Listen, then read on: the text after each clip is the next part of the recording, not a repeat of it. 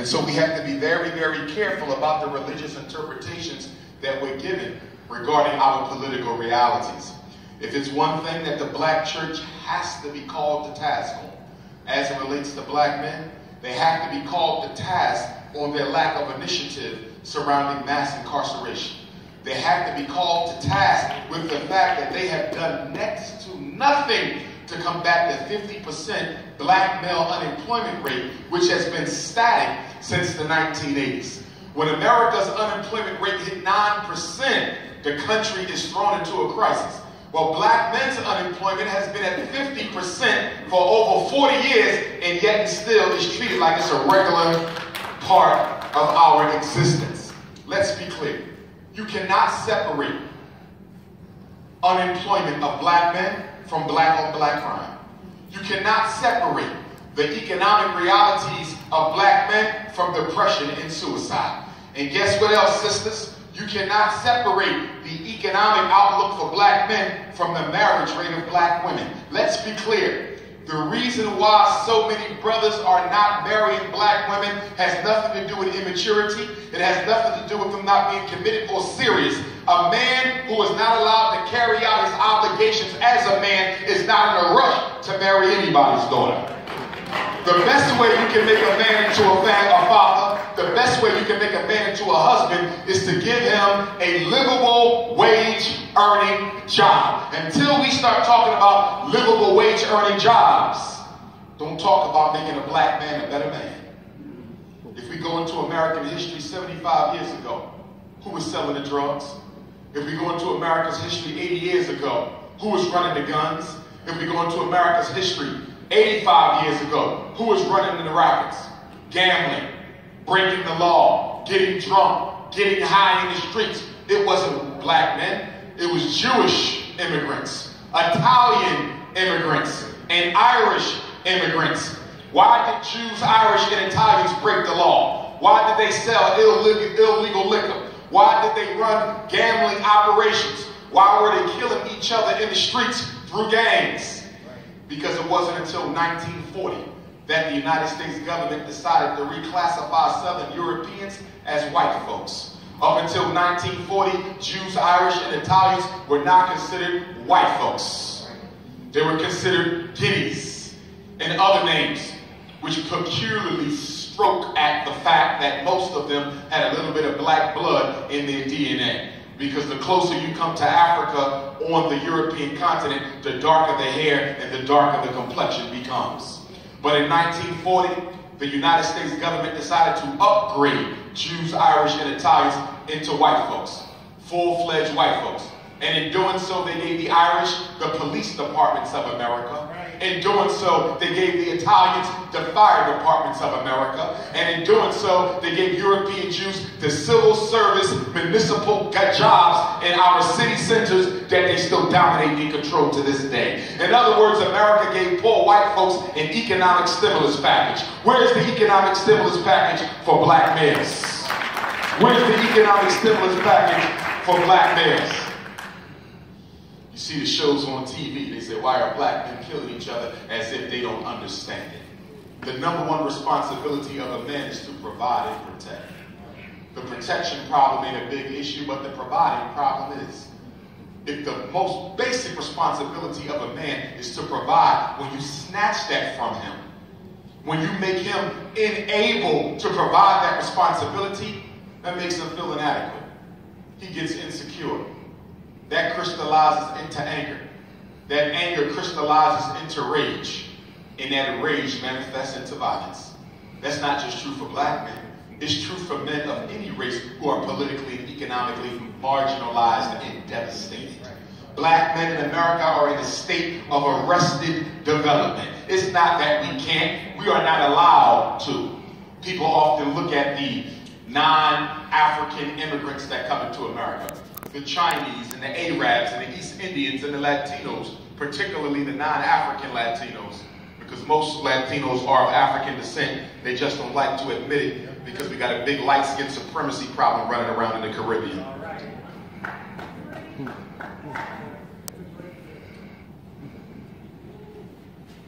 The issue, family, is that we got to give black men jobs. But when you're trying to exterminate an entire population of the society, the last thing you're interested in is giving them jobs. In fact, the reason why prison is so popular is because America has decided that the black man is no longer economically relevant to this reality. In fact, this is not a new thing. It goes back to slavery. When the 13th Amendment was passed in 1865, one of the first decisions Congress made was to limit the procreation of Africans in America and to limit the importation of Africans to America. And right after the Civil War ended, with 4 million ex-slaves who had skills that they could use, it was tough for them to find jobs. But at the same time that 4 million ex-slaves could not find work, America imported Chinese and Indian immigrants to work and build the railroads and build the factories. Why are you importing immigrants when you have 44 million ex-slaves who can do the work? It's because during slavery, America had determined that slavery was risky business. It was necessary, but it was risky, because the entire capitalistic machine of America depended on the black laborer, which means if we would have revolted, if we would have stopped working, we would have crushed the entire capitalistic system. So after slavery, they had decided that never again will America depend on the black laborer for its economy to prosper. That's why you have so many immigrants now coming in. This is on purpose. This is by design. Make the black man economically irrelevant so you can mass incarcerate him as a pretext to extermination. And why do we hear more being said about mass incarceration? Because out of sight is out of mind. And let's be honest, black folk, most of us don't want to do anything for our brothers and sisters coming out of incarceration because we're afraid of the threat that they pose to our own job stability. We have to deal with that situation. We don't have a meaningful reentry program in this country for black men. Most of the time when you're let out of jail, you turn right onto the streets, and in many of the halfway houses that are supposed to prepare you to re-enter into the society, many of them are guilty of drug dealing inside of the halfway house itself. Under full scope and knowledge of the government, the halfway house ain't nothing but a recriminalization house in many cities in this country. And the fact that 95% of all criminal cases in this country involving black folks are plea bargain is absolutely unacceptable. 95% of our men and women, for that matter, in jail are not there because they committed a crime. They're there because they cannot afford to prove that they did. And this is where the church also has to be taken to task. Why isn't the black church financing lawsuits and major movements that seek to force a reconstruction of the criminal code? I understand a couple weeks ago, President Obama, what did he do? He saw to it that a large amount of black folk unjustly criminalized in the criminal justice system were released. And a lot of black people celebrated that. I did not celebrate that. And the reason I did not celebrate that, because if you give a man a fish, he'll eat for a day. But if you teach him how to fish, he'll eat for the rest of his life. Obama didn't change the law. He just simply let a few of us out. And by letting a few of us out, the rest of us looked at that like it was some sort of blessing. That was no blessing. It's no different when I read articles talking about America has a larger black middle class. We should all clap because America has a larger black middle class. That does nothing for me. So you're telling me that we got a few more bougie Negroes that we got to fight on our way to crushing white racism. I don't care about the black middle class. I want to talk about the black underclass, which is 20 times larger than the black middle class. Do an article on that. Let's talk about that. You young brothers in college, you need to take very careful consideration of what you're studying while you're in the university. Because too many of our young people are majoring in degrees that are not economically relevant. Every university offers over 150 degree programs, most of them. But of that 150 degree programs, only 20 of them are economically relevant. If you're going to go to college, you have to make sure that you can pay those student loans off when you get out. Because in America today, we have over 2 million African Americans with master's and doctorate degrees who cannot find work. So college in and of itself is not a recipe for success. It can be a recipe for disaster if you are not majoring in the right fields. You have to be careful about letting your academic advisors persuade you to leave a career that you want, to major in something they want you in.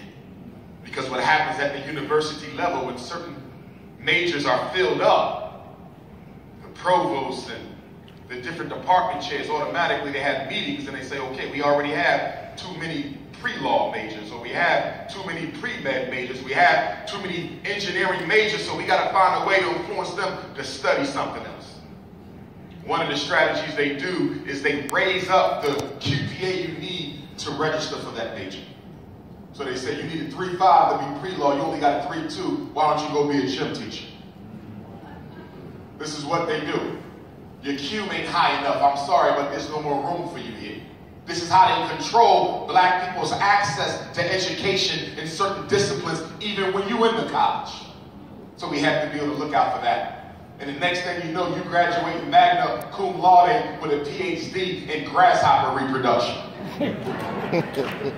The hell you gonna do with a PhD in grasshopper reproduction? Earthworm technology. Medieval 18th century European art.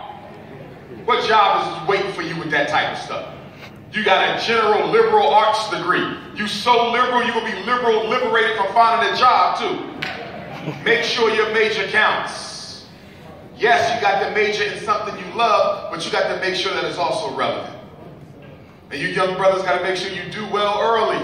You come to college and you goof off and screw around early. That's a mistake. Classes are easiest as a freshman. Classes are easiest as a sophomore. You should be finishing up your freshman and sophomore year, both semesters, all four, with a perfect 4.0. Freshman year is not the year to be going to the frat parties. In fact, freshman year is not the year to be joining a fraternity. You don't even have a QPA yet. What you doing pledging? And you brothers in these fraternities pledging these boys as freshmen, you should be ashamed of yourself. You know what you want to put them through. They don't even have a QPA yet. Should be pledging at least to your second semester sophomore year. You taking them in as freshmen because you thirsty for more membership. How about go back to the principles of why your fraternity was founded in the first place? Start there. You'll get all the members you need. It wasn't started for party marching and step show concerts. It was started as a secret society to fight for black equality in this society, not a hip-hop show.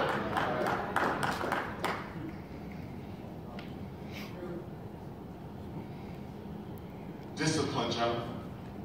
The one thing black men need more of is discipline. All of us do. What is discipline? It's the ability to do what you don't feel like doing, when it has to be done, whether you like it or not. I don't care how intelligent you are. I don't care how talented you are. As a school psychologist, I give IQ tests for a living. I regularly come across young brothers with 150, 160 IQ. Intellectually, genius. But what good is that type of intellectual blessing if you don't have the determination to go with it? If you don't have the persistence and dedication to go with it? If you don't have the discipline to go with it? Discipline is divine. And the degree of discipline that you build into your character will determine how far you go in life. I always say Michael Jordan wasn't the greatest basketball player. We'll never know who the greatest basketball player was. But Michael Jordan gets the title because Michael Jordan had the discipline and dedication to work his craft. Talent means nothing unless you got the character to chisel it out into perfection. That's where a lot of us are lacking. And for my mothers in the audience raising those young boys back home, you got to do a better job. Y'all spoiling them too much. You letting your sons get away with murder too much. I don't mean murder literally, but just figuratively. In some cases, literally. You cannot spoil your son. You cannot keep making excuses for your son. He is a black man in a racist society. The society is looking forward to your son making mistakes. so they can disadvantage the rest of his life. There's no second chances for black men out here. So why does your son get 5 and 6 at home? There's no second chances for black men out here. So why does your 5-year-old get 8 or 9 times to mess up before he gets a consequence? And then when he gets the consequence, he can talk you out of it. He can make you feel sorry for what he did wrong. That's not how you raise a boy. In other words, and it's not fair that so many mothers have to raise black men on their own, but sisters, you have to be careful not to be turning your son into the exact type of man that you yourself would never want to marry. Exactly. We have a lot of that going on. Why these men ain't responsible? Because his mother didn't make him responsible. In fact, I'm finding out that most of our boys are learning their negative beliefs about black women from black women, not men. So that's another situation that has to be taken advantage of. So young brothers, get in here, get your work done, get out. You're going to have to go to grad school. Most of you will not be able to live happily ever after with a bachelor's degree. So don't come to the University of Memphis and be a super senior. Not getting your degree till you almost 30 years old with no excuses for that. Just hanging around because you don't want to grow up. Get in here, do your 4, you got to get right back into that master's program or into that doctorate program and finish the job. But you're going to need that discipline. What are the 4 disciplines that are most important for a black man? Sexual discipline. Because the Lord knows we don't need no more kids without their daddy running around here. We got to practice sexual discipline. Very, very important that we practice sexual discipline. I tell you, young brothers, right now, if you are thinking with the wrong head, you will have a hard life. You better learn how to think with this one, because that other one is retarded. Second discipline is economic. We got to learn how to save better. It's not how much you make, it's how much you save from what you make. This is a terrible time of the calendar year for black folks because it's holiday season time. So over the next couple of weeks, black folks in Memphis who barely got 2 dimes to rub together are going to spend 10 dimes on useless gifts that don't nobody even need. Cell phones and clothes and video games. You cannot wait to get on out to Walmart. In fact, Walmart waiting on you right now. Target, Kitty City, Toys R Us, they waiting on you right now. Amazon, they stocked up for black folks. Standing in line around the corner to buy Christmas gifts. Somebody going to have to explain to me how love for a man in Jesus Christ who did not believe in materialism. How does a holiday dedicated to Jesus Christ get perverted into a shopping spree for European capitalism? Somebody will have to explain that to me.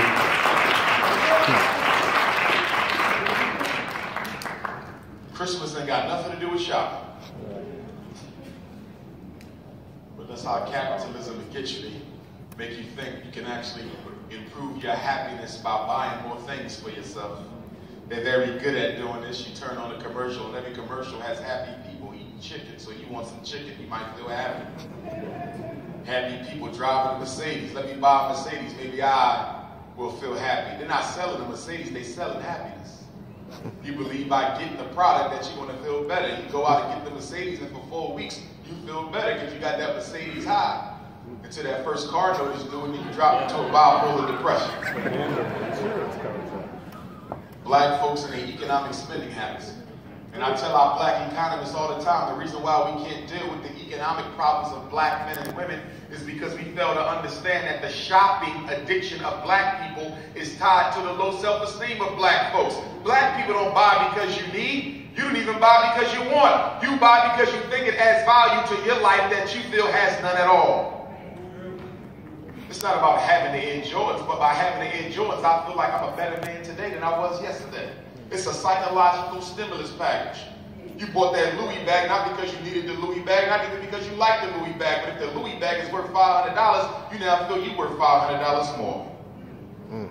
Until you deal with the low self-esteem of black folks, you can't deal with no other problem that black folks have, because it all stems from our psychological residuals of slavery. Our 21st century Willie Lynch, our post-traumatic slavery disease, our wanting to be white while all the time wanting to deny our blackness. That's the reality of the situation. Somebody one day going to have to do a study on whether or not sending all these black folks to college has even benefited black folks. I haven't seen any proof that college-educated Negroes have been of any benefit to the race. Because most of you have the same opinions, ideas, and beliefs as middle-class white America. You cannot wait to volunteer your negative opinion against your own people.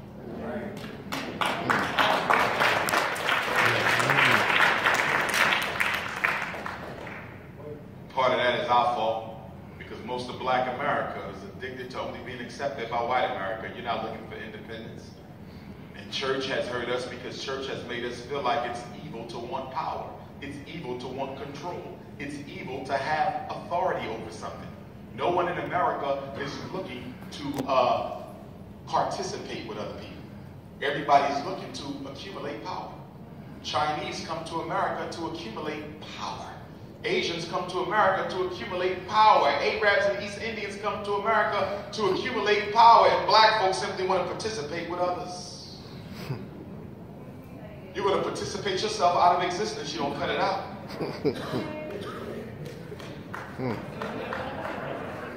Multiculturalism. What is that? Who practices multiculturalism? When you go to a Chinese store, is it multicultural in there? They own it, they work it, they benefit from it. You go to the banks of America, is it work multicultural at the banks? Nobody practice multiculturalism. They practice intra-group economic solidarity. They build a wall around their culture, and if you don't belong to this race, you don't benefit from what we do. That's how the world operates. Everybody but black folks. You're the only people who don't want to admit who you are and what you are. Chinese, proud to be Chinese. East Indian, proud to be East Indian. European Jew, proud to be a European Jew. Irishman is proud to be an Irishman, and you just want to be a child of God.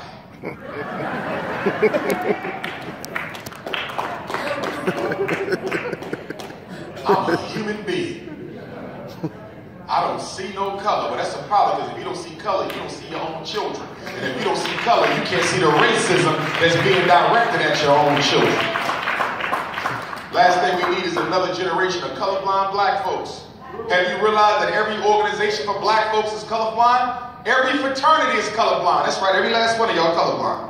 Every sorority is colorblind. The NAACP is colorblind. The Urban League is colorblind. Congressional Black Caucus is colorblind. You're the only race in the world that doesn't have a single organization that looks out for you and nobody else.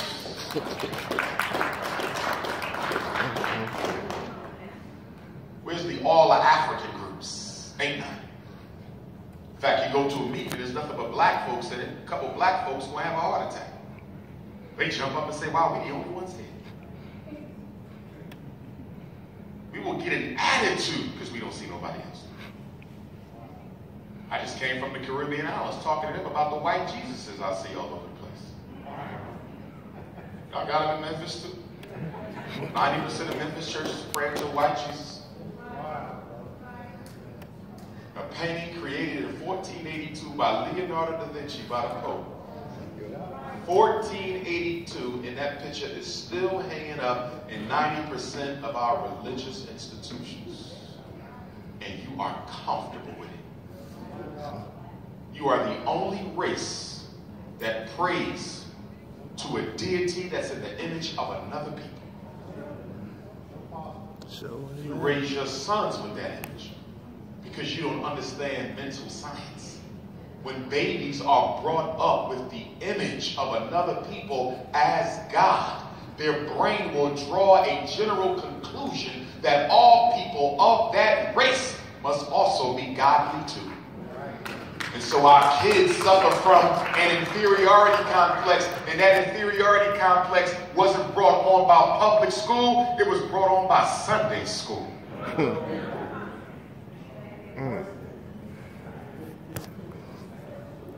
Black men, we got an addictions problem.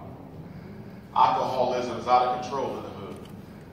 Black men drinking their problems away. Only problem is the problems never go away. Cigarette smoking is out of control. 2 and 3 packs a day, some brothers. Even the ones who go to church or to the mosque. Strung out on cigarettes, strung out on hard crack, heroin. Marijuana addiction. So many black men self-medicating their problems through controlled substances. You don't want to face your demons, so you're going to smoke them away. You don't want to face your demons, so you're going to drink them away. Do you not understand the root of all addiction is doing something maladaptive to deal with a problem that you ain't got the willpower to confront once and for all? All addictions come from the fact that we don't want to go through the problem. We want to go around the problem. The quickest way to deal with my pain is to grab that bottle. But you fail to realize that once you come off that high, those problems are right back. When people come to me for therapy, there's two things I always tell them. Number one, I cannot solve your problems. I am your tour guide through your problems, but you're going to solve them. And if you're not motivated to deal with your personal mental issues, then there's no need to give me your money. You might as well exit my office now. Because I am not a psychic, I am a psychologist. I can help you heal, but I cannot fix you without your participation. The second thing I tell them is we're going to have to go through a lot of things you've been through in your life that you ain't thought about, that you suppressed, that you don't want to deal with. But understand this, it will be well worth it. Because in order to get to emotional heaven, you got to go through psychological hell. And most of us don't like to go through our psychological hell. That's why we grab the cigarettes and the alcohol and the marijuana. You young brothers in college, don't you develop a habit of self-medicating your problems away. Confront them. See, it's difficult to get men to seek out therapy. Men of any race do not like to go to therapy. Not white men, not brown men, not black men. The reason we don't like to go to mental therapy is because we feel that it is a knock on our manhood. Because we've been socialized to believe that we're never supposed to feel pain. So we keep on suppressing and suppressing the pain to the point that it explodes through suicide or addictions. Brothers, it's okay to talk to somebody. You have to. Because when you don't release some of that emotional anguish, your brain gets so stuffed up and clouded by it that one day it crashes into a nervous breakdown. What is a nervous breakdown? A nervous breakdown is when someone who believes that they're so strong forgets to remember that they are still a human being. And one day, they're walking down the street talking to themselves. Or they're out in the middle of the intersection, totally naked with no clothing on. And people are driving by saying he was the strongest brother I ever knew in Memphis. But he had a nervous breakdown because the brain can only take so much. And if you don't take a break, the brain will take a break. It will shut down, create an alternative personality. And now you're acting like someone you're not because the original you needs to take a vacation. And if you don't give yourself a vacation, the brain will take one for you. It's called nervous breakdown. And some people never come back from it. They stay in that alter ego for the rest of their life. Yes. So brothers, sometimes you got to get that mental health treatment. You got to get a therapist, a counselor, a licensed professional counselor. I'm not too big on psychiatrists because they just want to write prescriptions all the time and I don't want to make your problems worse. Right. So try not to, get influenced to take the Zoloft and the Prozac and the Paxil. I don't want you on that because those psychiatric medications come with a lot of very debilitating side effects. In fact, they have their own addiction. You be on them long enough, you won't be able to get off of them. Okay, panic attacks and psychotic issues, diabetes, blood problems, organ dysfunction, suicidality, and a whole bunch of other issues. If I was in control, there wouldn't even be no psychiatric meds. Because I think there's more problems that come from the medicine than without the medicine. But I understand why black men don't seek therapy. I understand why black women don't seek therapy. Because psychology played a major role in creating racism and Jim Crow. It was the psychologists who were the architects of white supremacy. I just came from South Africa, a 30-day speaking tour in South Africa. Verwood, one of the statesmen of South Africa, created apartheid. Here in the United States of America, Henry H. Goddard and many of the fathers of white psychology, they gave birth to racism and Jim Crow. It was the psychologists who said black people were half monkey and half human. It was the psychologists who said we were intellectually inferior to white folks. So I understand why we don't go, because we have a distrust of that system But brother, you got to know when it's time to talk to somebody. That's why I always say, if you ain't got nobody to talk to, you will have my number when we leave here today. You can always talk to me. That's right. You can text me, say, Dr. Umar, listen, I got something going on in my life. I don't know if I'm going to make it 7 more days. Can you please give me a call so we can have a conversation? And it's not all about the psychotherapy. Let me be clear. It's not the psychotherapy that helps me. It's the relationship. It's the relationship. That's why pastors can sometimes do a better job working with us than a licensed psychologist can, because the relationship. 85% of the progress in treatment comes from the relationship, not the psychological techniques or orientation of the therapist. It's the relationship. A lot of black men still suffer from childhood issues, fatherlessness, sexual abuse, abandonment, being fostered out and adopted out. Those problems don't go away. See, one thing we need to understand about the mind, your body will get older all by itself. Your body will mature all by itself. One day you're 10, then you're 20, then you're 30. But you need to understand that the mind does not mature all by itself. You have to force that growth. And if you went through something in your childhood that you never faced, guess what? You can still be emotionally that age. You can still be stuck at 5 because you had needs at 5 that were not fulfilled by your parents. You can still be stuck at 15 because you had needs at 15 that were not fulfilled by your parents. Many of us are emotionally stuck at a younger age because the needs that that age required have not yet been met. This is why when people date, I say you always have to investigate your partner's psychological age, not just their physical age. He might be a 40-year-old man physically, but he might be a 12-year-old man mentally. You got to investigate the psychological age. And sexual abuse in black men is another issue that goes unaddressed a whole lot. A lot of black men have been victims of sexual abuse and they've never talked to nobody about it. Brothers, you got to talk about that stuff. I know it's painful, but you got to get it out, because psychic energy don't go away because we stop thinking about it.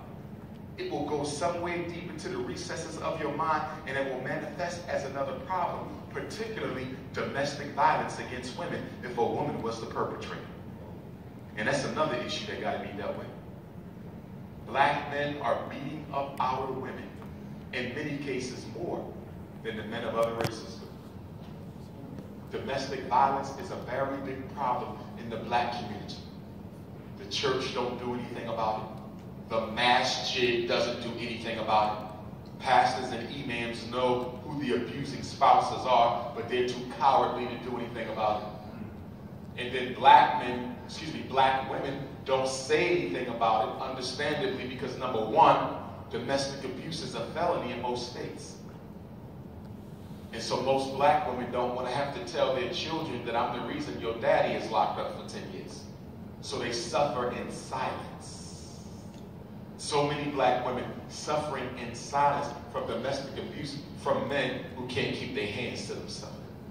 In some cases, the roots of that domestic violence goes back to your own relationship with your own mother and your own father. It may have been modeled by the men in your life who role modeled to you that the best way to control women, not that you should be trying to, is through physical abuse. It's a very big issue. And the reason black men are so susceptible to domestic violence is because we are victims of so much economic violence. See, a black man is not allowed to be a man nowhere except at home. He can't be a man at a job. Can't be a man in court. Can't be a man when he gets stopped by the police. A black man is not allowed to realize his manhood anywhere in a safe way in this society except at home. And when we go home, what do? We take all the pain of the world and release it on the only people who genuinely care about us, our wives and our children. A very big issue, which is why I'm a very big proponent of family therapy too.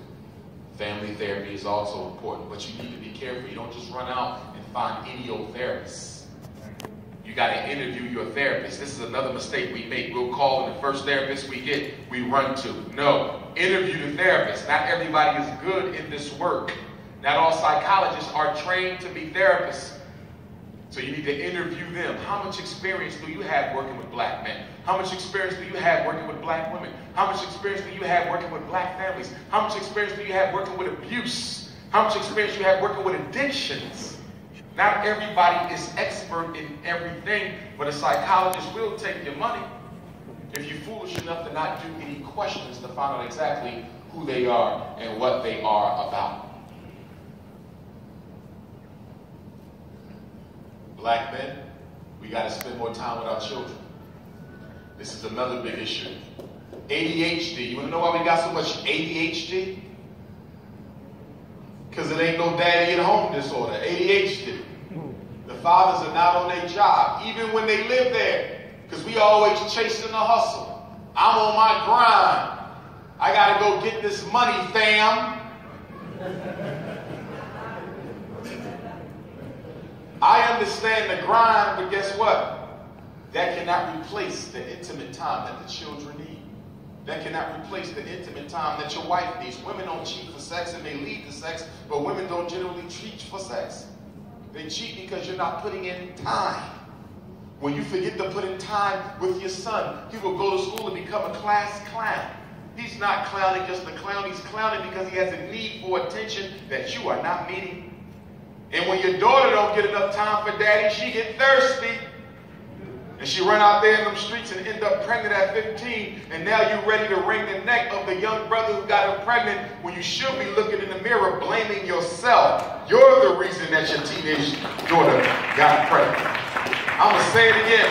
Teenage pregnancy is not the mother's fault. It is the father's fault. Girls do not get pregnant because they're thirsty for sex. They get pregnant because they're thirsty for validation from dad that was never given. So they're looking for anybody to replace it.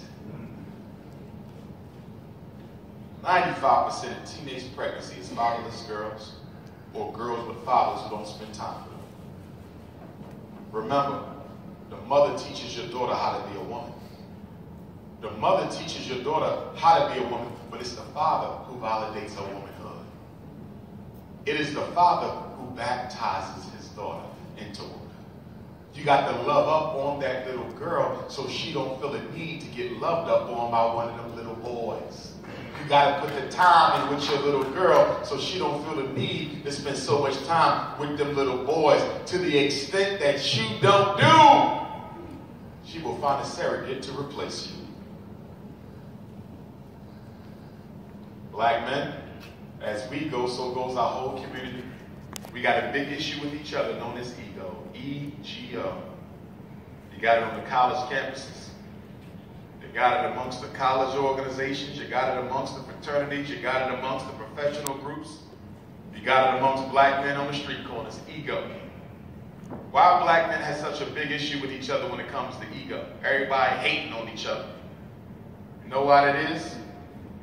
Because our psychological castration, being victimized by racism, not being allowed to be men, has led us to believe that the only men we can actually be superior over is other black men.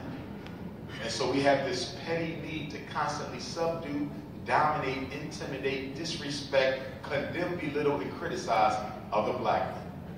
Look at the hip-hop world. The whole culture is based on criticism. Every rap song is about attacking another rapper. The whole culture, we no different in the streets. It's the same thing. I have to look better than you. I have to be better than you. Where the humility at? Because we need each other. Ain't no other man gonna be able to look out for his brother the way a black man can look out for his brother. In fact, I argue that every community we need to have healing circles for black men, where black men can come together and just talk without nobody trying to shove a religion down our throats. See, that's part of the problem. Every time we go somewhere, somebody wants to shove a religion down somebody's throat. Or a political ideology down somebody's throat. Are you Christian, brother? Are you Muslim, brother? Are you Pan-Africanist, brother? Are you Hebrew, brother? Are you Nation of Islam, brother? Are you Socialist, brother? You Nawabian, brother? What difference does that make? The brother hurting and he need our support. I don't care about his religion or ideological persuasions. That's the problem with the black conscious community right now. Black conscious community is in a state of crisis because everybody wants to change how everybody else thinks, what they believe. We worse than the church. The church don't start criticizing until after you've been there for a few weeks. Conscious community start criticizing the first time they meet you. You see the brothers all over YouTube fighting, wrestling each other, intellectual masturbation all day long, YouTube. A whole bunch of useless fights over questions that are totally irrelevant. Who built the pyramids, brother? What's better, being a vegan or a vegetarian, brother? Incense or shea butter, brother? Should it be a veggie wrap or a green smoothie, brother? See, when you deal with self-hate, anytime you have self-hate, even the positive stuff will be used as weapons. Which is why I say you cannot educate black people out of self-hate. I totally disagree. That's what the Afrocentric scholars say. If we teach our people where they come from, they will stop hating. That is so incorrect. Sheikh had a joke. He was the greatest anthropologist the world ever seen. He was black, but he was the greatest, period, black or white. He still had a white wife. Lewis Latimer, excellent, had a white wife. My ancestor, Frederick Douglass, second wife, white. Knowledge yourself, don't replace I did condition. not know that. Frederick Douglass, white from white. That's the reason why I want to build the Frederick Douglass and Marcus Garvey Academy for our boys. Because you got to socialize self-hate out of black folks. You just can't give them a book. If you come to me and you suffer from depression and I give you a book about depression and you read that book and that book teaches you everything about depression, will the book heal the depression? No. You come to me with a marijuana addiction and I give you a book about the marijuana addiction and you read everything about marijuana addiction. Does knowing about your addiction heal it? No. The knowledge is necessary, it's a prerequisite, it's critical, but it's not sufficient. You got to socialize this. Slavery was socialization. They didn't give you a book to make you hate yourself. They put you through a ritualistic set of behaviors every day, mental and physical. They made it unconscious. That's why we have such a difficult time controlling our self-hate, because it's unconscious. You got to make the unconscious. You have to reverse slavery the same way they made slavery, and that is through socialization. Which is why I say the most important function of the school is not to teach. The most important function of the school is to socialize, to teach our boys how to get along with other boys. This is why I'm not a big fan of online schooling.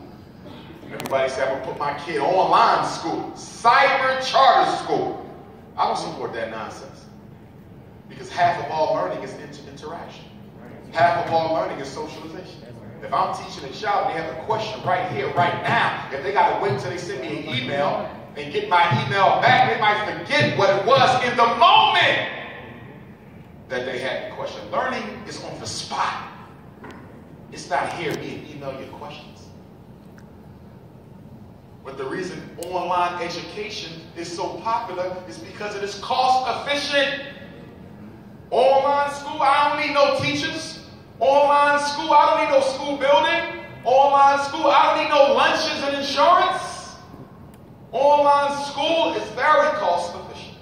That's why they push it. Because it's cost efficient. It don't benefit our kids learning online. Somebody said, why don't you do your FDMG online? I cannot control how that parent is taking my curriculum and feeding it to their children. I am not in that house.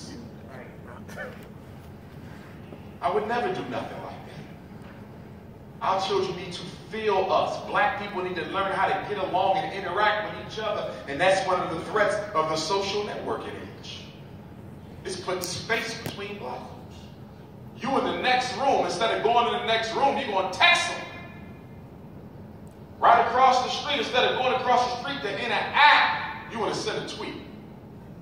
So now the technology becomes a conduit for black folks to communicate with people who already got enough communication problems.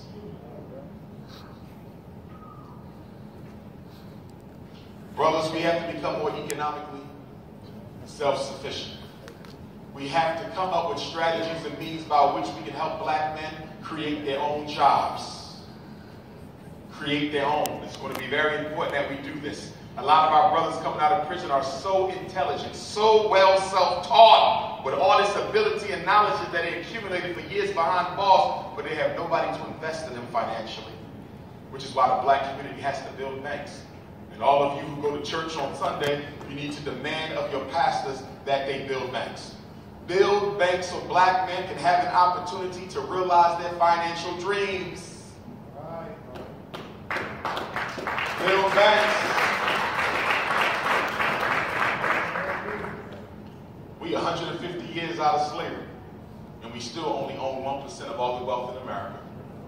We 150 years after slavery ended, and we still only own 1% of all the wealth in America. And you tell me that you're free. What exactly are you free to do? Married white girls, what are you free to do? What are you free to do? No wealth. We need wealth. Not sneakers and cars. We need wealth. 75% of what we spend our money in depreciates over time. We need wealth. Black men got to get a little bit more disciplined with our spending and our finances. What did Will Smith say? Black people spend too much money trying to impress people we don't even like, buying stuff we don't even need, going into debt just to floss over another black person. We wake up trying to outdo the next black person. Our whole existence. We don't even go to college to get a good education. We go to college to get a degree so I can get a nice car and ride down a block full of poor people and look like I'm special.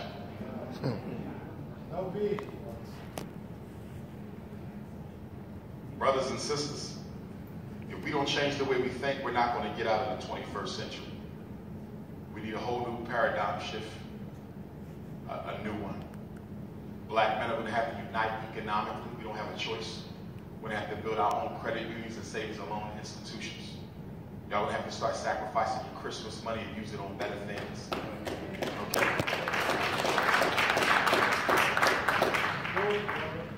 In Philadelphia, we're about to spend $3 billion on Christmas. That's Philadelphia alone.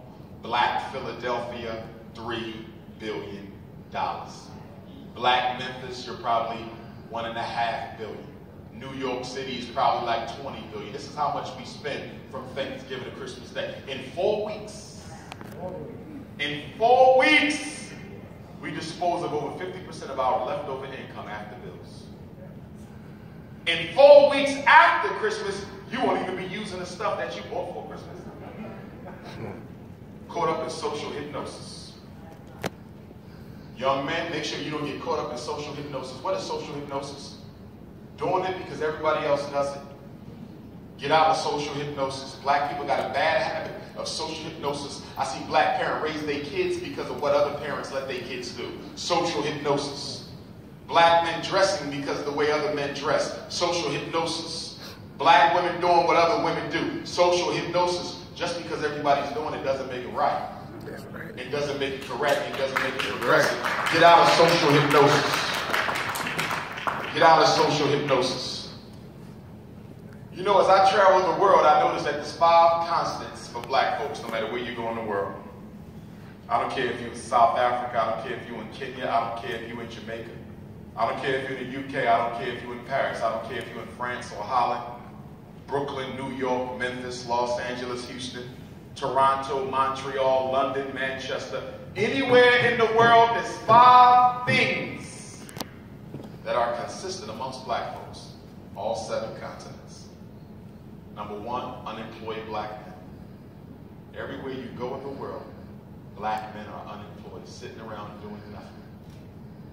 Number 2, black women raising our kids without the fathers. This is an international reality. It is not just America, it's everywhere.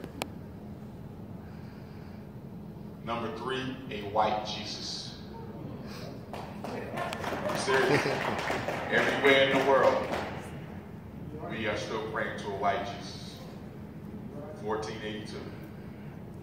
The fourth constant is our economy is being controlled by another group of people who do not look like us.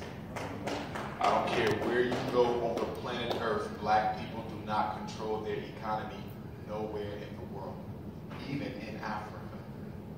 That's right.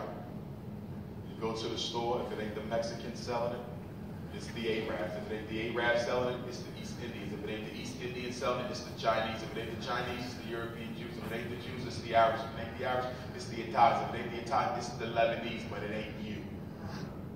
This is global. This is global.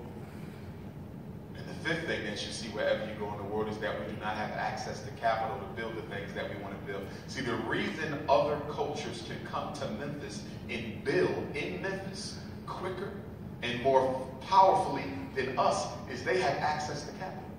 Chinese show up with a line of credit from the Bank of China. East Indians show up with a line of credit. If they don't get the credit from their native bank, they can walk into any bank in Tennessee and get $3 million loan, $2 million loan. Only been here a month, they got 2 hotels. Only been here a week, got 5 gas stations. Only been here a year, 24 stop and goes selling dirty food in 40 ounces. And you're like, how do you get all this? Because they got access to capital. But you go into these banks, they do what? Systematically redline you. And if there's one thing I've never seen black people ask any presidential candidate for, if there's one thing I've never seen black people ask any governor candidate or U.S. Senate candidate, is what are you going to do to guarantee black people access to wealth and economic opportunity? We never asked that question. We want to know what they're going to do about civil rights. You want to buy a house out in the white suburb, that's your concern. Civil rights. I want to be able to work in the Donald Trump White House. Civil rights. When are you going to put black history in the schools for black kids? Civil rights. I'm not fighting for black history in the public schools. I will never fight for black history in the public schools. I said this at an ASCAP conference. I said it at the in Cobra reparations conference. I said no. The scholars rushed in on me. They said, Doc, what do you mean? How could you of all people say you don't support black history being taught in the public schools? The reason I don't support black history being taught in the public schools because white teachers ain't got no business teaching black kids where they come from. That's why I don't support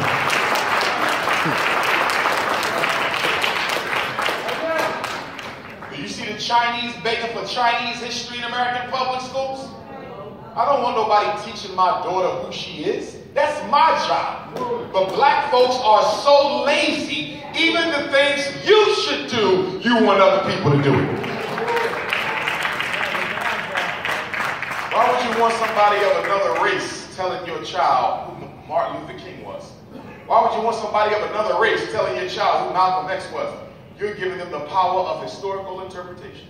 They can damage your child's mind about their own people for the rest of their life. When do you decide what's your job and when do you decide what somebody else's job is? Manhood ain't easy. You're going to go through some hell being a man. You're going to go up and you're going to go down, but you got to have enough faith to know that when you go down, you'll come back up. Never give up the faith. Whatever your religion is, cling to it. If you don't have a religion, you better build a relationship with supreme consciousness one way or the other. I don't think you necessarily need to have a religion, but you need to have faith. And if you don't believe in God, you better find a damn good substitute. Because you're going to need something to hold you over in this world. Up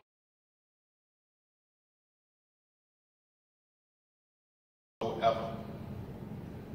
For my young brothers here, because I see some young brothers, I want y'all to read more. I got to spend more time reading. Parents, you got to make sure they spend more time reading. My college brothers, y'all got to spend more time reading too. It's very important. We read for 4 reasons. Reason number 1, when you read, you improve your vernacular. you improve your working vocabulary. And improving your working vocabulary, you improve the way that you think and process information. Reading makes you more articulate. When you read, your brain automatically soaks up information. It automatically soaks up new words. And one day you're engaged in a conversation and you're using words you didn't even know you knew because your brain automatically did the work for you. You read because when you read, you improve your knowledge of the world, general facts and information. When you read, you improve your ability to communicate with the ink pen. When you read, you improve your ability to communicate orally. Now think about this. When are you going to need to improve your knowledge of general information? When are you going to need to be able to write well? When are you going to need to be able to speak well? When are you going to need to be able to master vocabulary? When you take standardized assessments. A lot of our parents think putting your kids out in private schools in the suburbs subjects the black child to a better education. Nothing could be further from the truth. The reason our children do better sometimes when they go to white private schools is for two reasons. Number one, in white private schools, they will be expected to read more. They will be made to read more. And simply by engaging and processing more literature, guess what? Their intelligence levels will go up. Their speaking skills will go up. It's not that they're getting a better education. They are around a level and quality of language that they were not exposed to in the hood. This is why IQ scores are subject to environment and quality of education. So all we have to do is improve the language that we speak around our children and improve the amount of time that they spend reading, and we can also improve how well that they do in school. And we also have to make sure that our homes are academically supportive. When I go into homes to do therapy, I regularly see homes without a dictionary.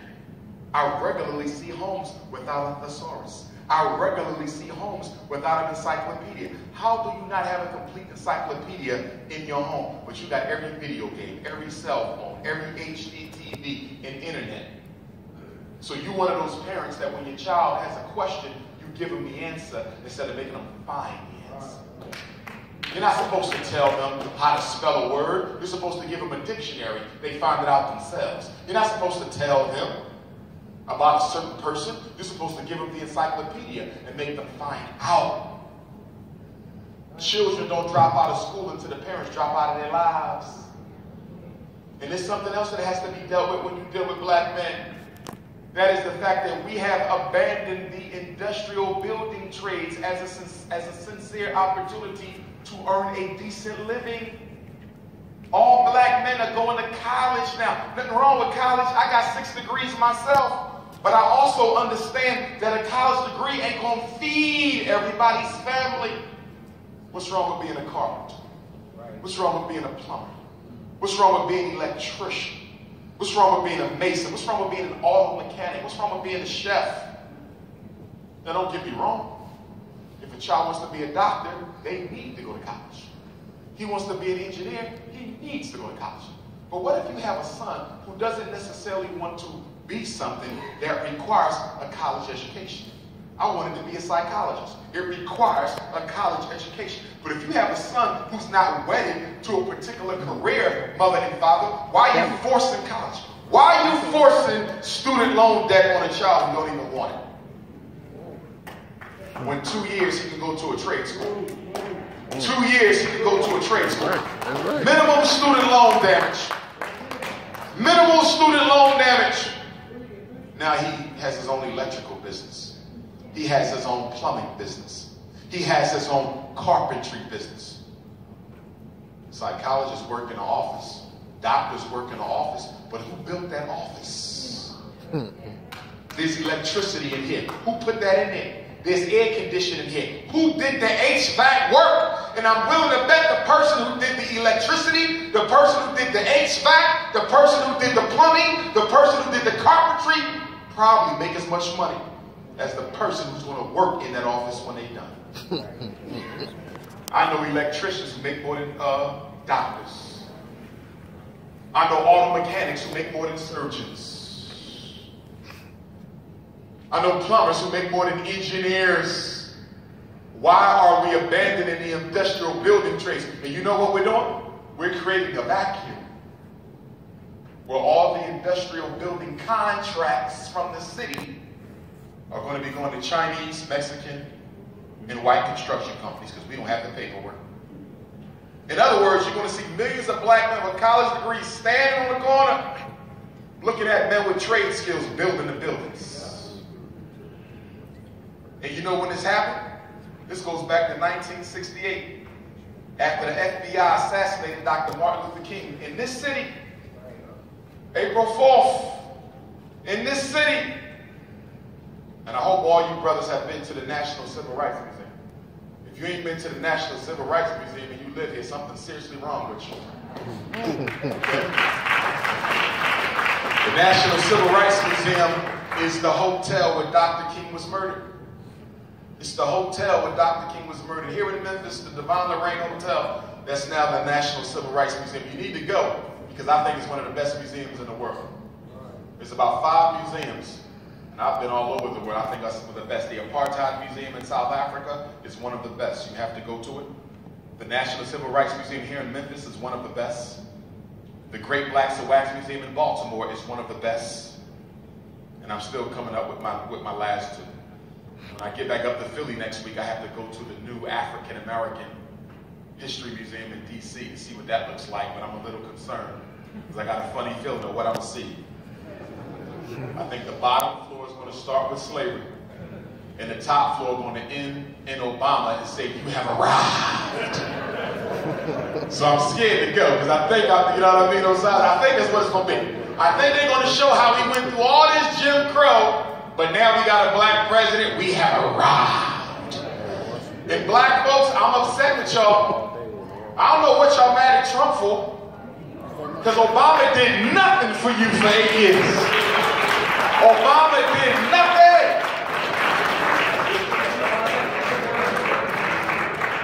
We let the black bourgeoisie motivate us to put Obama on a pedestal. We put Obama on a pedestal. We put him inside of a wrapping container that said, "Do not touch or criticize" for 8 years. That's what we did. I said, listen, we got to ask him to do something for us. No, leave him alone. He's the first. He don't have to do nothing. He's black. That's enough. He got there. This is what Negroes were saying. My son has a role model. Really? You just told me the man ain't got no power to make no changes, but he's your son's role model. How you put them two together? So it's okay for your son to be a powerless puppet black man who does nothing for people. He's a role model. Hillary didn't lose because she was Hillary. Hillary lost because Obama was black. That's right.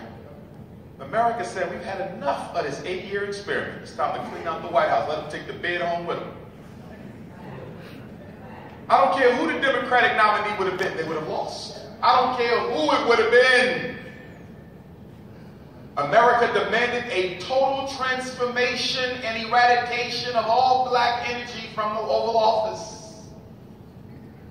It was also an exclamation point to let Obama know that you still ain't one of us. Obama said, I need y'all to do one last thing for me. Put Hillary in office and that will seal my presidency. He said, we got you. That's going to seal it. We're going to unseal it. Obama hurt because he can't believe all he did. That y'all would disrespect his legacy by putting Trump. Do you understand that for people to choose Trump after Obama, a man with no political experience, that is a statement to Obama that the people do not consider you to have been in their best interest. I was about to say.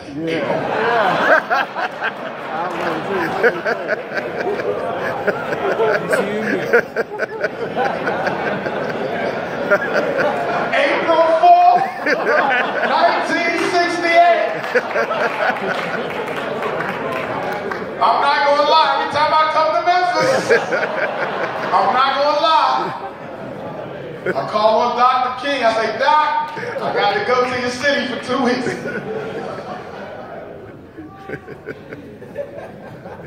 That's right. We was in South Carolina last week, and the whole church went black. The lights went out. I'll show you. Here we go again. See? But it was a reminder to Obama that you ain't one of us. Sometimes black folk, we elevate so much within the mainstream of America, we start thinking they forget that we black. Obama start forgetting. So they put Trump in there to remind him, you are nothing. And his feelings is hurt. Hillary, oh God, I think Hillary needs some therapy. Because Hillary was the choice. She did everything right. She met with the Bilderbergs. But the reason they couldn't give Hillary the office is because the mainstream, white America, were so fed up with status quo politics and with the Clintons being the poster family for status quo politics.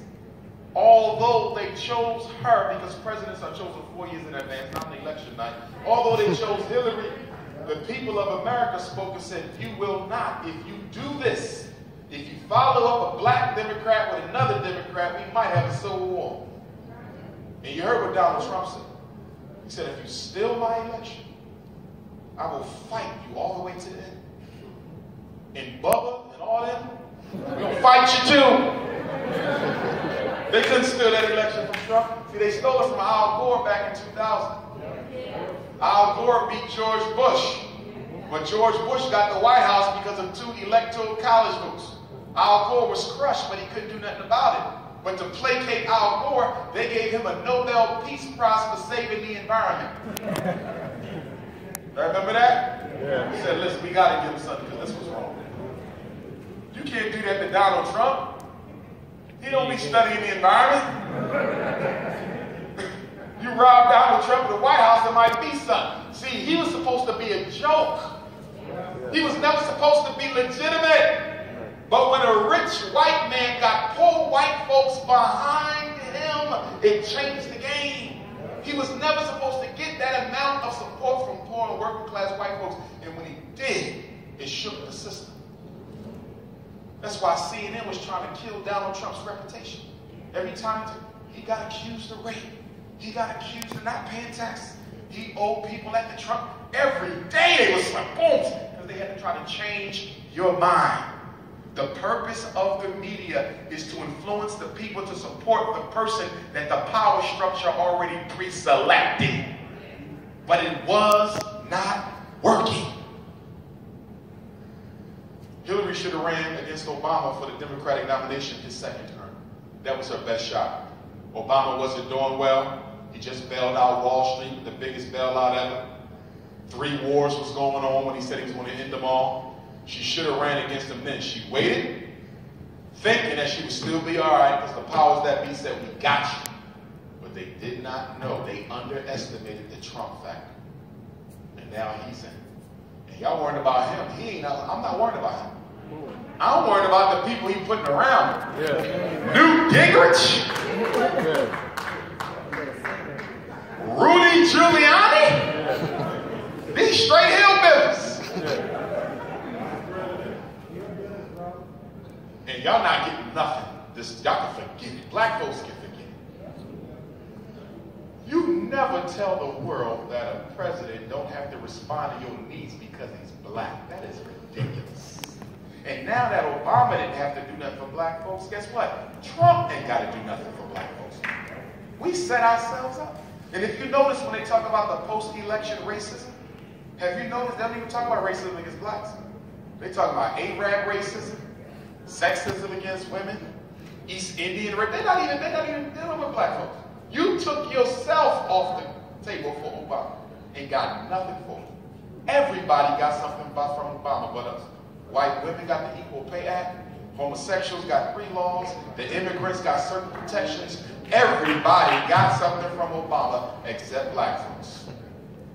I don't want to see another black president ever. Unless it's Bill Cosby.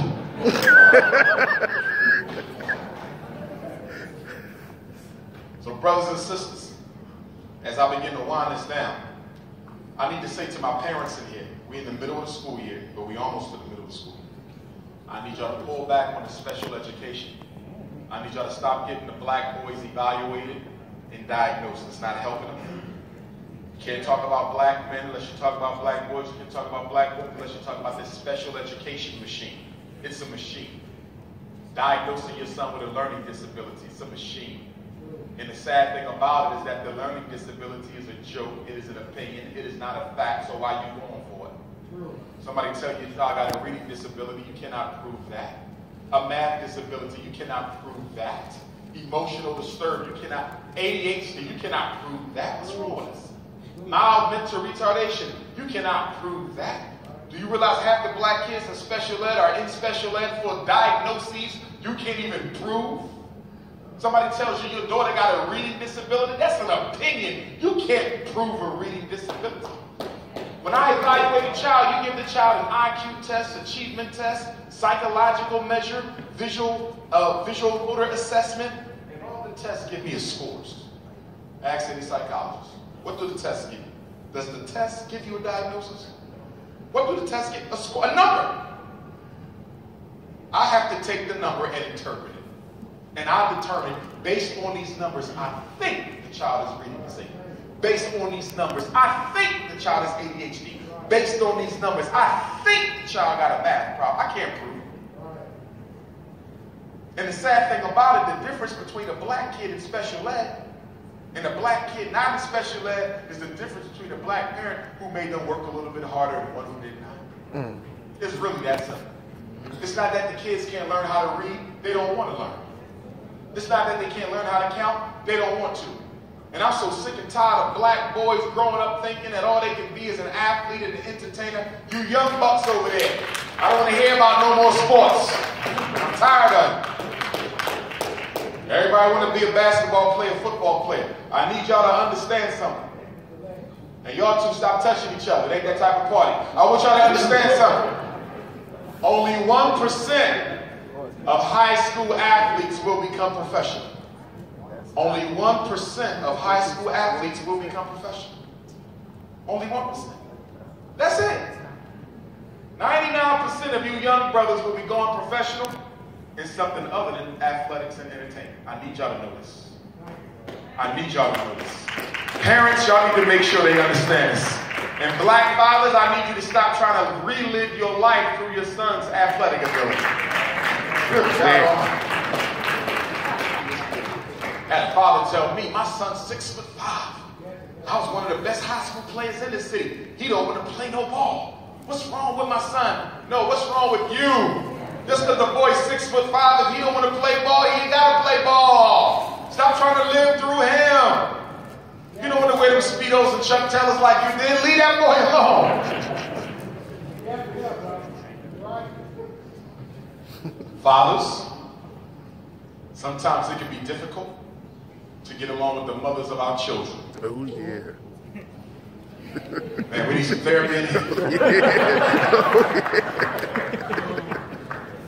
But when that happens, we have to make sure we separate gracefully. If you and the mother cannot work out the relationship problems, what are you supposed to do? You're supposed to have a meeting, you and the mother, with the children, together or separately. Y'all two are together, but the children can be together or separately depending on the age range. Sign in your door and say, listen, I love your mother. Even if you don't, I love your mother. But sometimes people have to separate for different reasons. Sometimes it can become difficult for two people who truly love themselves to live under the same roof. Your mother and I decided to have this meeting with you because I'm going to be moving out in the next 30 years. And I know you've grown up with your father under the same roof as you your entire life. And this transition may be difficult for you and your sister and your other brothers and sisters, so we wanted to prepare you for this. We want to assure you that the reason that we're getting a divorce has nothing to do with you. It has nothing to do with you getting in trouble in school. It has nothing to do with you being disrespectful. It has nothing to do with your grades, nothing to do with your behavior. This is about us, but it will affect you. I still love this woman. She gave me my children. She gave me you. You will still see us together at report cards. You will still see us together when you graduate. You will still see us together at birthday parties. You will still see us together at different important events in your life, because although we will no longer be together, we will still work together to raise you, because you are our priority. This is what we're supposed to do. And then you ask the child, do you have any questions for your mother and I? And they may say, why y'all breaking up? That is none of your concern. Do not tell your son that your mother cheated on me.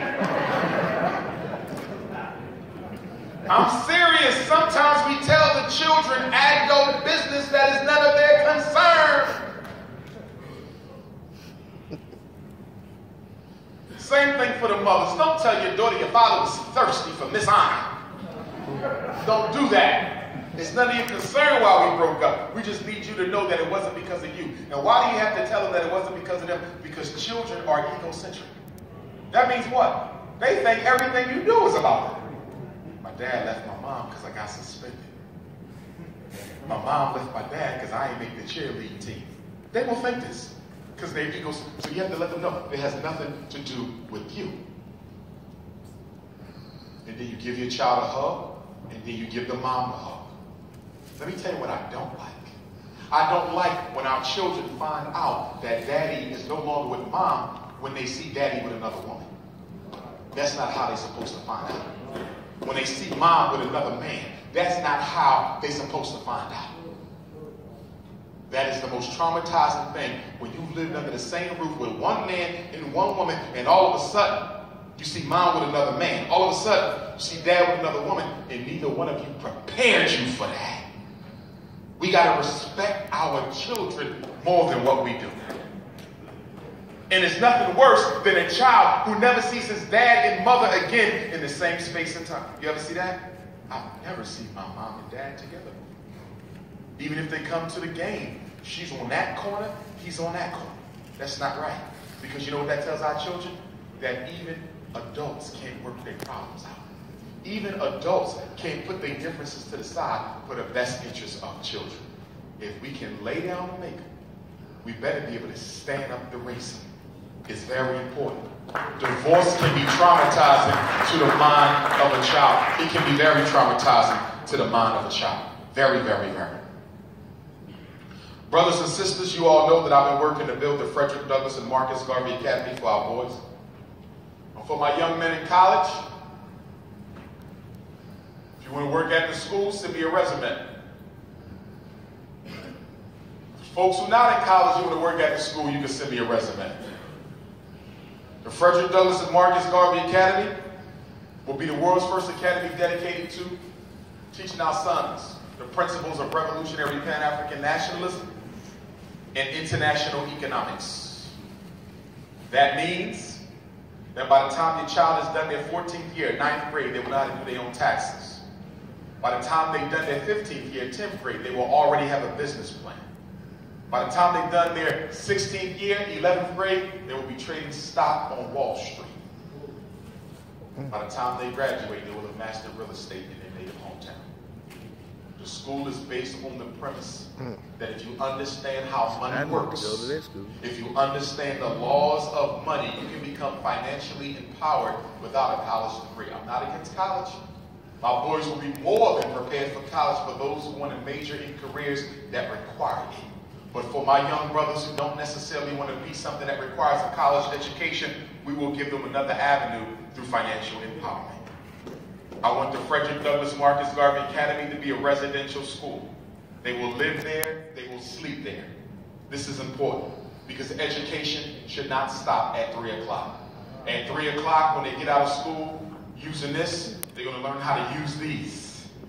3 o'clock until dinner time on Monday, they're learning how to fix cars. 3 o'clock until dinner time on Tuesday, they're learning how to farm in agriculture. 3 o'clock until dinner on Wednesday, they're learning African martial arts. You understand?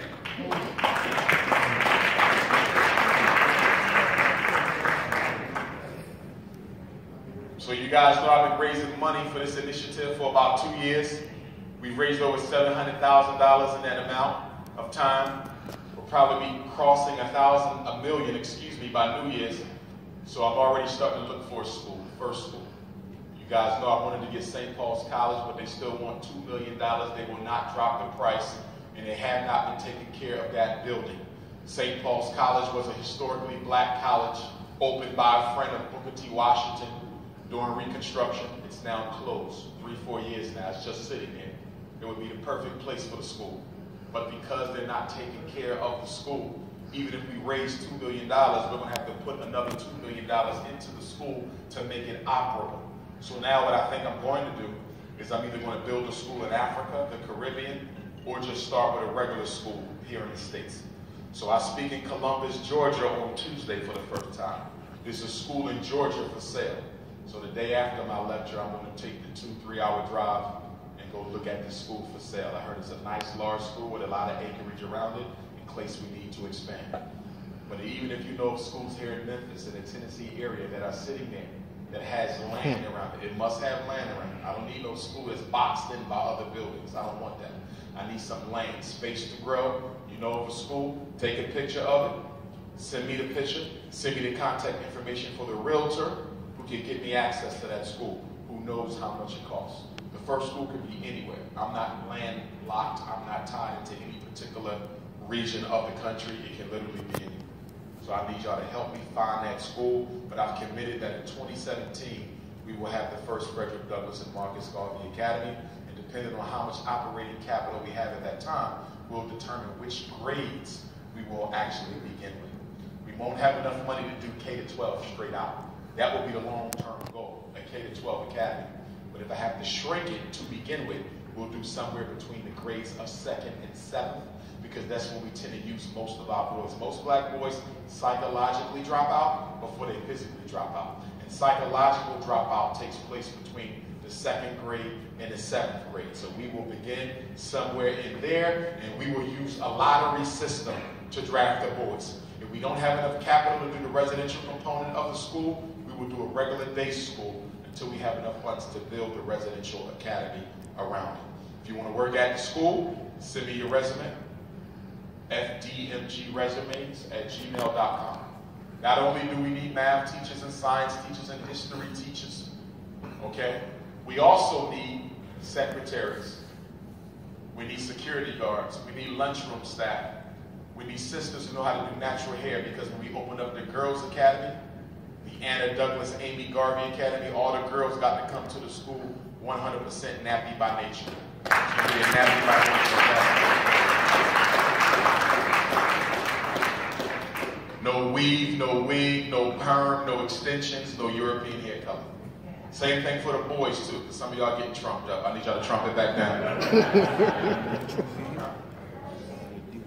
I need people who can do natural and vegan food preparation, because the school's diet will be 80% raw and vegan, 80%. Okay?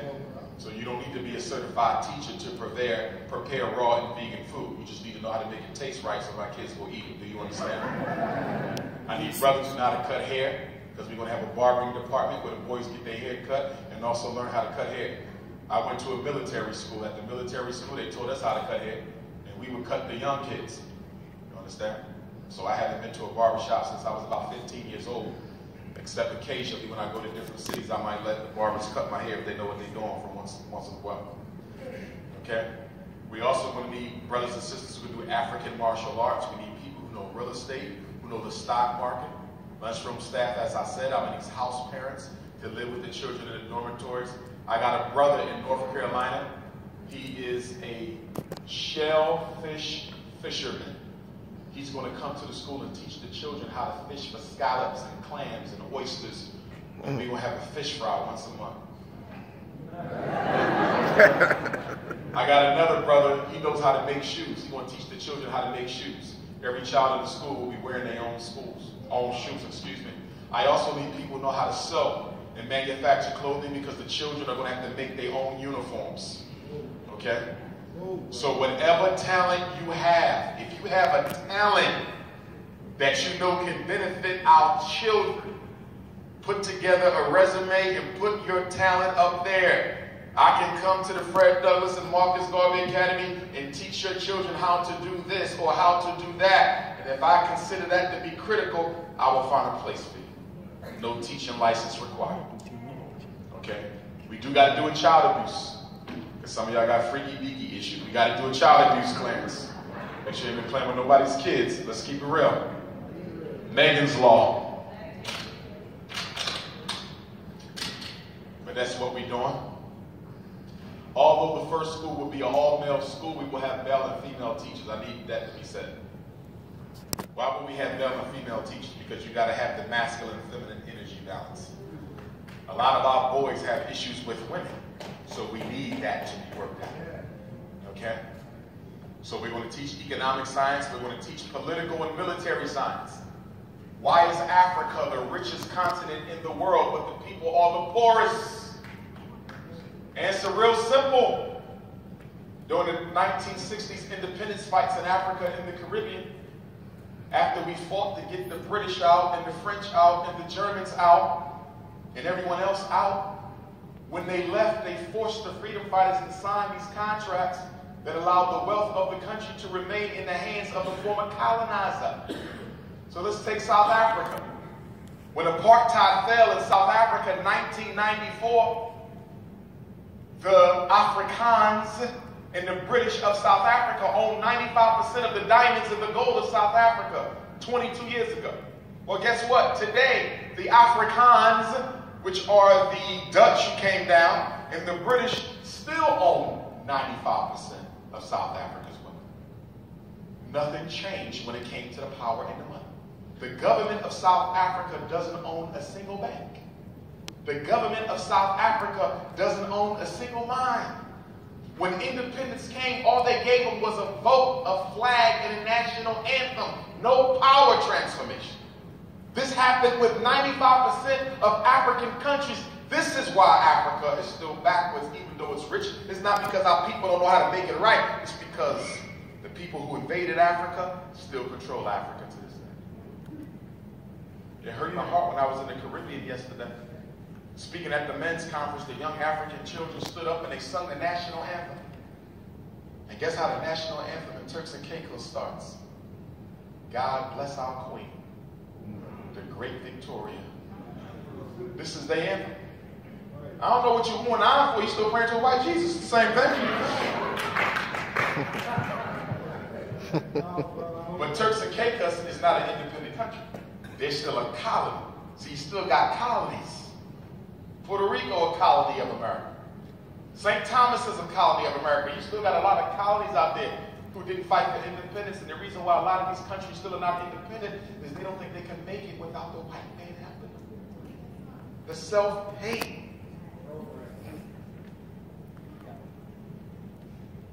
And then after the colonizer leaves Africa, you need some money because you're a new African country. I need money. I need schools. I need houses. I need health care. You call Obama up. World Bank, International Monetary Fund. Obama says you need $10 million. We got $10 million. But there's three things you got to do for this money. Number one, we're going to charge you 1,000% interest on the loan. You'll never pay it off. That's why the more money Africa gets, the worse Africa is. She goes further into debt. Who can pay off 1,000% interest rate? Number two, free market economy. They say you want this loan, you have to open up your markets to foreign investment. What does that mean? I just came to Turks and Caicos, right? In Turks and Caicos, they make salt and seafood. Salt and seafood. So if I'm the president of Turks and Caicos, guess what? I'm not going to let nobody come into my country and sell salt and seafood because we have our own, right? So I'm going to protect the seafood industry and I'm going to protect the salt industry. So I can guarantee some of my people will get jobs. I will guarantee an economy. But guess what Obama going to say? Or Queen Victoria? Guess what they're going to say? They're going to say, no. If I give you this $10 million, you got to have a free market economy. That means what? That means Morton Salt can come in and sell their salt. And all the different salt companies can come in and sell their salt. Same thing in Kenya. Kenya makes tea. Kenya wants to protect the tea. But Obama said you take this loan, you got to let Tetley Tea come in. What's all the tea companies in America? Lipton. Lipton Tea can come in. What's going to happen if Lipton Tea come into